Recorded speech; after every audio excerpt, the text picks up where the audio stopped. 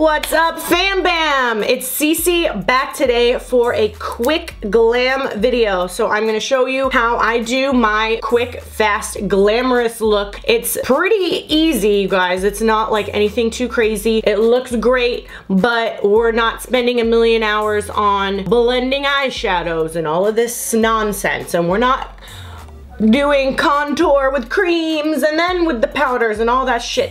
So you can get this beautiful, flawless face with minimum effort and minimum time, and that is what we are going for today. So if you want to get glam quick, this is the video for you. Make sure that you are subscribing, subscribbles, hit the notification button so that you can see whenever I'm uploading, and of course follow me on social media. Why are we not friends on Instagram or Snapchat? All my handles are at siennaspalding. Let's get started. Don't scream. Here's my face with no makeup. Here we go. Oh, I obviously am beautiful right now. It's my just freshly spray tanned face. So that's why I look so incredibly shiny right now. And that's also why I'm wearing my Party Rock onesie. This is basically my outfit that I wear every time I go get spray tanned. And I'm sure the people at the spray tan place think that I have no clothing. I absolutely love it. And for those of you who are new to my channel, you will know that I used to be on tour with Red Foo and I was part of the Party Rock crew. So that is why I have so much Party Rock clothing. Let's motherfucking start. Could I be any weirder?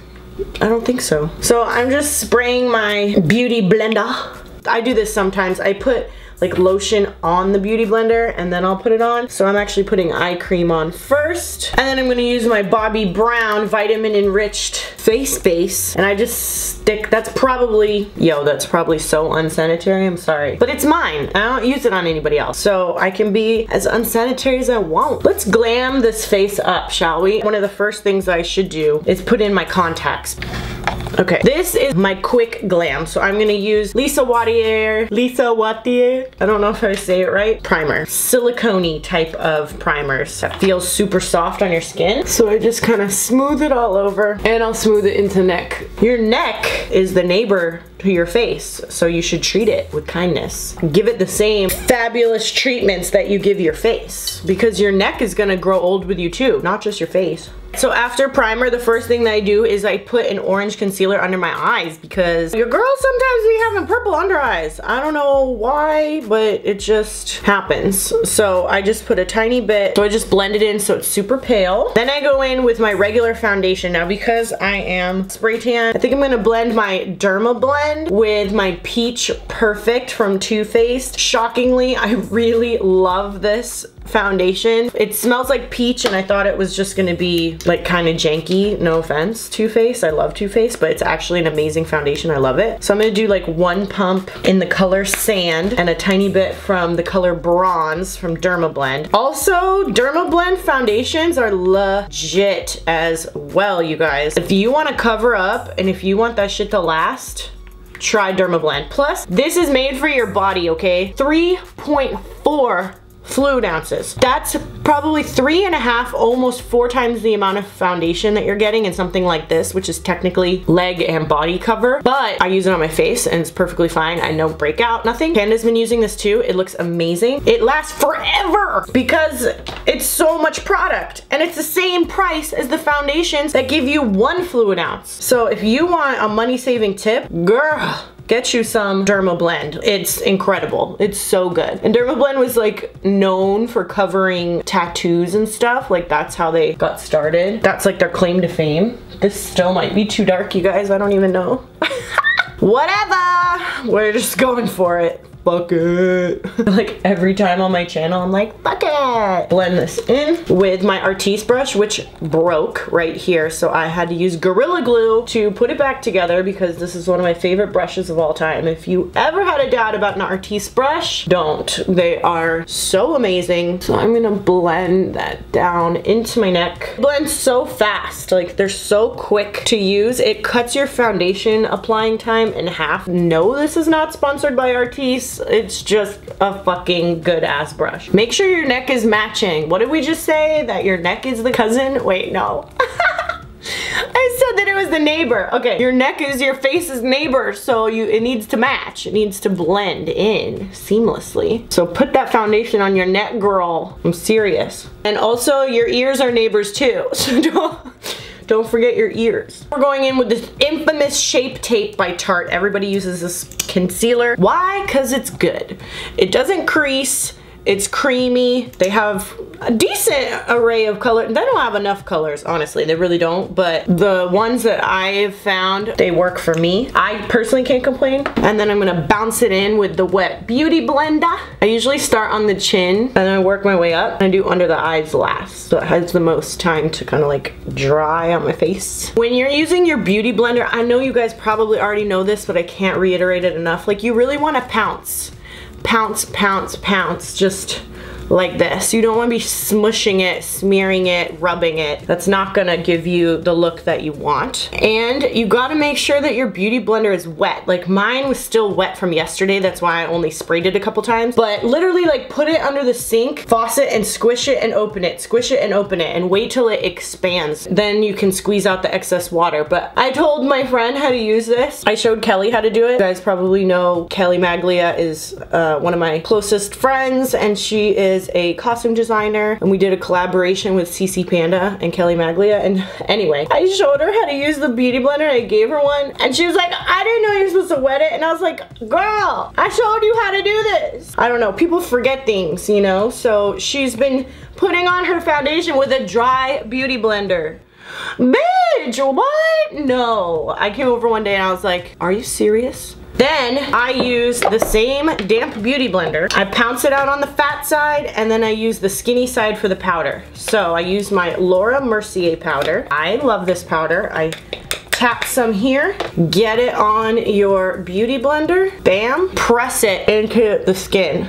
Press it in there. This is really gonna make your foundation last, and it's gonna stop the creasing of the concealer. And this is the translucent from Laura Mercier, not the brightening under eye one. I don't like that one. I just feel like this one's smoother, and you can use it whether you're tan or whether you're pale. So anywhere else you want on your face not to crease or not to move, do that. So I like to do my smile lines. I basically do everywhere I put the concealer. Do my chin. I even do my nose, top of my forehead right here. For shits and giggles, we'll do the sides here because a lot of people do this. I don't usually cut out the cheekbones right there. It pretty much melts into the skin. There's not much to dust away. My Makeup Forever powder. Guys, the one thing I hate about Makeup Forever is they don't put the numbers on. It's like, I don't know what number powder this is. So I take a big fluffy, get a bunch of powder on your brush, and then I dust it all over. And this has a double effect of brushing off the powder that you already put, and the parts that don't have powder on will get this darker powder applied. Coffee break. The next thing that I do is I'll go in with a bronzer. So I've been using this one from MAC. It's called Give Me Sun. It's a mineralized skin finish, and I will take a kind of big brush and kind of dust this loosely around the cheek area. I'm not carving out the cheekbones. I'm just making a general wash of color around my face in those areas. You know, that sun glow look, that, oh, I just came back from the beach look, show me your tan lines look. And then I'll do it under my jawline too. And it also makes like a good transition for when you start carving out with the contour. The Anastasia contour kit, this is the powder one. Look at how I've hit pan on every single one of these except for that whack ass highlighter. Have you guys ever tried the highlighter that comes into the Anastasia contour kit? It's not cute. It's like, what the hell were you thinking? But anyway, I kind of mix together the three browns, and then I go in and carve out the cheekbones, and then I go under the jawline too and blend it down, and then I'll do sometimes right around the forehead as well. You take a skinny brush, either fluffy one, I don't care what kind of brush you use, just something small. This one's a dual-ended one. I have no idea where it's from. Hold on, yes I do. Vera Mona. Then contour the sides of the nose, and I use the color Fawn, which is that middle one, because it's kind of got a grayish undertone, so it looks more like a shadow. I start on this part of my nose, This is the shit right here. Like, this is what really changes your face, is the nose contour. You will not see me out without a nose contour anymore, you guys. I don't know if you saw the Instagram post that I put up recently. I'll put it right here so you can see. But this is the difference between no contour and the nose contour. Like, it is a massive difference in pictures. It looks like I got a nose job, and I did not. Because if I did, I would tell you guys. I am not scared of sharing my body modifications with you guys. As you know, if you're new to my channel, then you probably haven't seen it yet, but I have 2 videos on my channel you can search called All About My Boobs. Literally is just that. It's a video talking about my breast augmentation, my implants. So I'm truthful with you guys about that stuff. All right, we're gonna do the tip of the nose because I like it to look like a little turned up button nose. Then you want to blend that line so it's not such a harsh, weird situation on your face. Blend it down the sides of the bridge of your nose a little bit. And then I just kind of pat this part down. We're trying to blend. Then I'll usually take my beauty blender and go in with one of the light powders in the contour kit and put it down the center of my nose and right on the tip here. On the tip. Just the tip. If you ever had a question on if I had a dirty mind, I think that just answered it for you. And I'm just blending it together so it looks a little bit less contoured, you know what I'm saying? And my favorite eyebrow pencil is the It Cosmetics Brow Power Universal Brow Pencil. I don't even think this comes in any colors. I think it's literally just what it says, universal. It's like one color. It's like this ashy brown, and it literally works for like almost all brows. It's crazy. The pencil is kind of like hard, you know, like it's more of a waxier, harder pencil. It's not so creamy, not so soft, which I do not like that. So I just gently put it in to kind of softly define and fill in my brows, and to add that little wing at the end and the arch up here. So you can see the difference between that snatched brow and the non-snatched brow, which I have full brows anyway. You don't have to do much to mine, but this is the same thing that you guys would do even if you're filling in more. You just give little flicks softly to fill areas you need. And then up here I like to go a little heavier because I like to create that arched look. Illamasqua or Illamasqua blush. This one is in the color Excite. I have had this same fucking blush.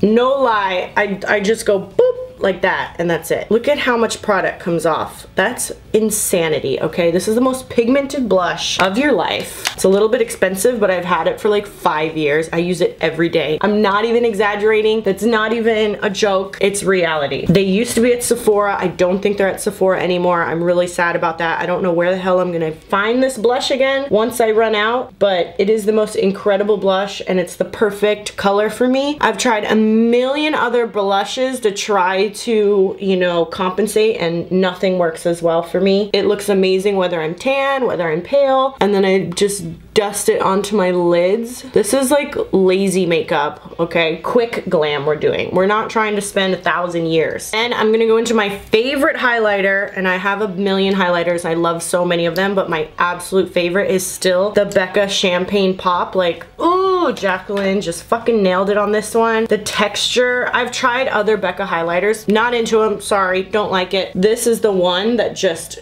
oh my god, it's just so creamy and soft and finely milled, and the color is just stunning. It looks great whether I'm tan, whether I'm pale, and then I dust it onto the lids as well. It's just the most absolutely gorgeous color. I'm gonna have to buy it again, and it's just gonna have to happen.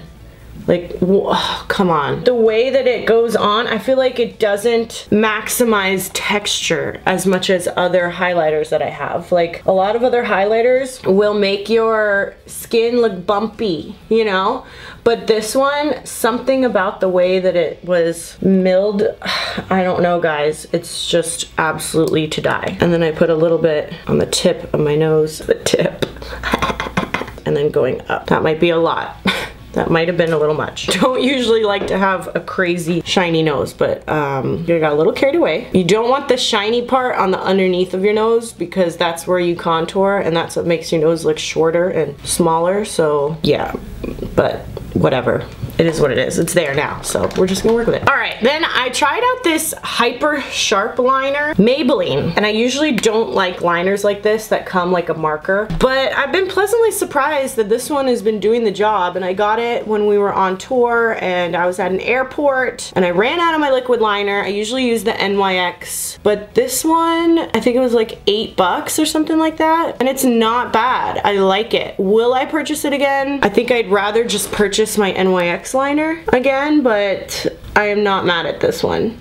And especially if you're somebody that doesn't like to use, you know, brushes, because the NYX liner is a brush. If you like the feeling of the marker, then you'll like this one. And I love to do big fat winged cat eyeliner looks. I cannot ever seem to leave the house with anything smaller than this. I don't know why. I don't know what's wrong with me. It's really hard for me to talk while I'm doing my eyeliner, you guys. I just like to make my lashes black so that they blend with whatever fake lashes I'm putting on them. And then we're gonna put them on the bottom. The bottom lashes are so important, you guys. Just trying to reach this because I got some mascara under my eye. Back to what I was saying. I was saying that the bottom lashes are super, super important to defining your eye and to also making your eye look proportionate to the fake lashes that you put on top. It looks so weird. Have you ever seen somebody that puts on a fake eyelash and doesn't do the bottom lashes? It looks weird. I'm gonna show you right now because I'll do this one side and then I'll leave the other side blank and you're gonna be like, All right, I'm going on a limb today, guys. Trying out new lashes. I bought these at Namie's. These are the Irresistible Synthetic Lashes from Flutter Lashes. They come in a 3-pack. I really hope I like them. I love Flutter Lashes. Do I like their synthetic ones? I don't know, you guys. Let's see how much I have to cut off of this lash. So first, you kind of want to put it up to your eye and see how much you might have to cut. I wish I could use all these lashes, but I can't. I have to cut off a little bit. Okay, so if they lay like this, then that could work. That's still like going in hella far though. I think I'm gonna cut off another.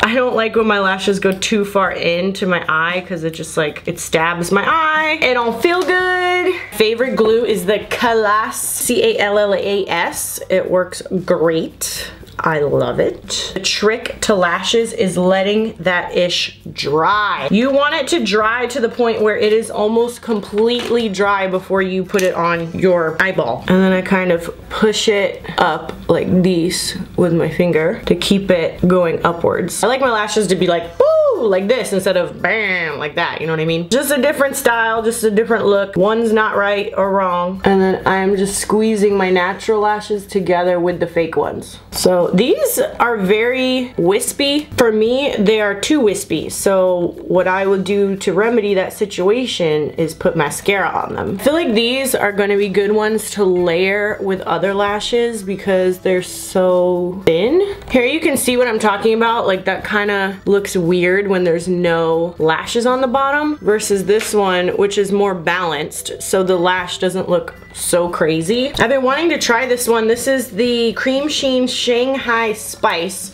from MAC. I've had it forever, but I've never tried it like without any lip liner or anything because this is our quick glam, okay? So let's see what it looks like. Ooh, it's so creamy. It looks kind of like a gloss. I am not mad at this. What? Why haven't I been wearing this? Girl, Shanghai Spice from MAC. Ooh, see that shine? What is that though? I love it. Okay, let's see how fucked up my hair is. Oh, it's actually kind of like cute.